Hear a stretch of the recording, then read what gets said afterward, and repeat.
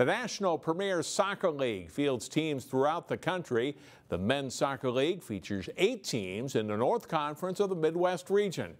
2 of those sides met up Wednesday in Osseo as the Minnesota Twins Star Club for the Maple Grove Brooklyn Park area played Minneapolis City.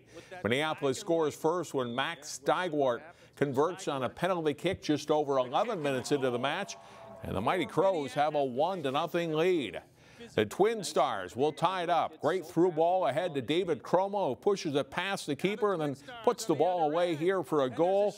Great effort by Kromah, making it 1-1 just over 17 minutes into the first half. Steigwardt puts Minneapolis back in front. His shot off a Twin Stars defender and then off the hand of the goalie and dribbles in.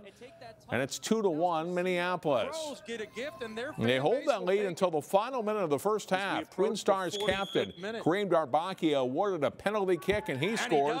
Neither club scores in overtime. This one ends in a 2-2 draw.